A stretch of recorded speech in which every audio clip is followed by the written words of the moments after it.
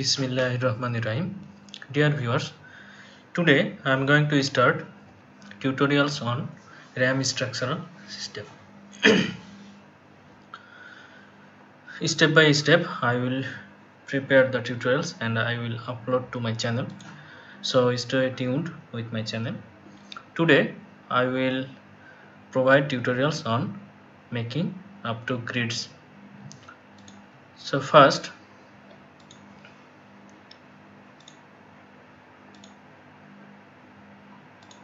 we will create a new project, save it to a destination folder. So start RAM structural system. Okay, then it will come. We don't want this. Close. Don't worry about this. Okay, then go to new. Here I will make a folder, tutorial, then I will create RCC building design unit. I will keep English. Save. Okay, now what we will do,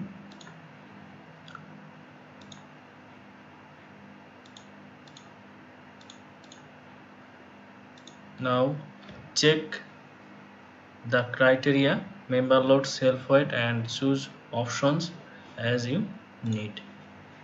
So we will go to criteria, member loads, code for live load reduction. We will use default IBC general, and snow versus roof live load. Here by default it is consider roof live loads, ignore snow load. We will keep that one. If you want to consider snow load, then you have to select this one, and others we will skip as it is by default. As per your requirement you can change this.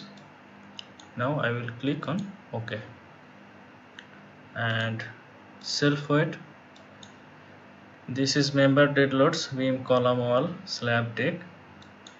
This all will be calculated automatically by the software.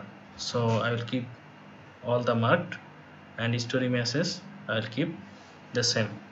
If you want to provide calculated slab self weight, then you can unmark this and you can add with the dead load, live load, and other loads with the slab self weight. Normally I use slab automatically. I use this option, slab should be calculated by the software, and I just only provide dead load, live load on the floor or slab separately. So I will keep same. I will go to OK. Then what we will do, we will go for click on modeler icon or model tab to start modeling.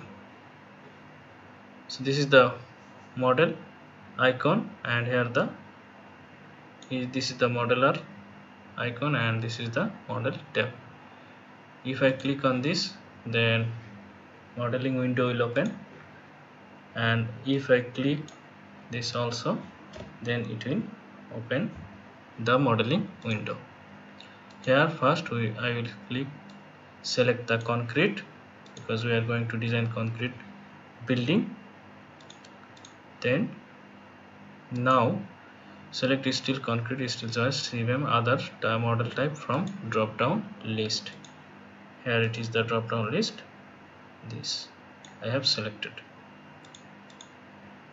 Now remember that RAM structural system follows the serial order in modeling.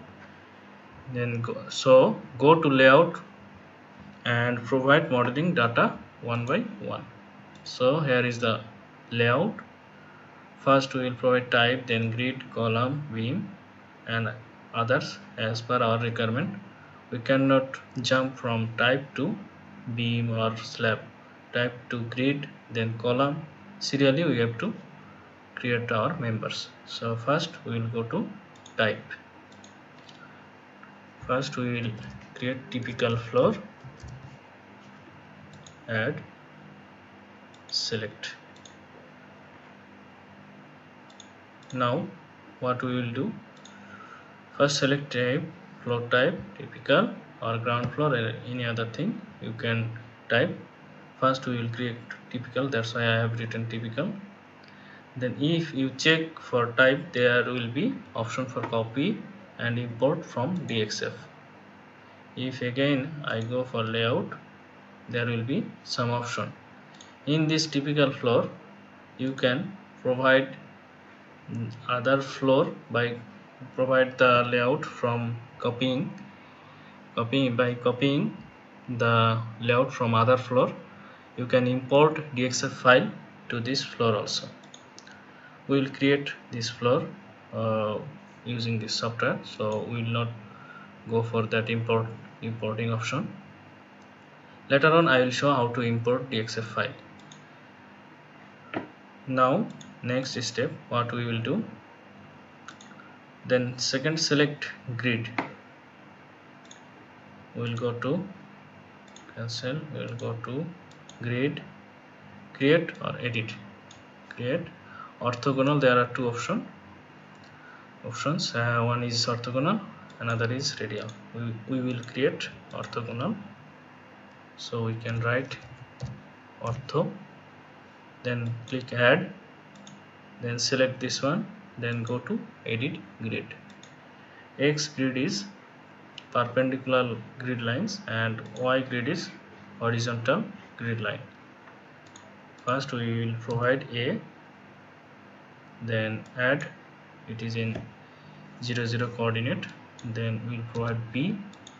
If the grid spacing is, for example, 16 feet, this unit is in feet, you can change it to inch also. Additional, if the 16 feet grid is twice or thrice, 3 times, 4 times similar, then you can provide 3 or 4 times. Let's provide 4, add, then it will add similar other grids also. If there is no similar, then keep it, provide Z here, then spacing, for example 20, add, sorry, this should be 1. Grid coordinate here we provide 64, then we'll go to G, then add. So this is, it is coming 64 to 84, 20. Then grid A is, sorry, grid Y, we'll put 1. First put 1, then put 2, then we will provide, for example, 18 feet, 5 number of grid, add. Now after finishing the grid data, we will click on OK and OK. Now in this typical floor we cannot see the grid. To see the grid, we will click on grid system.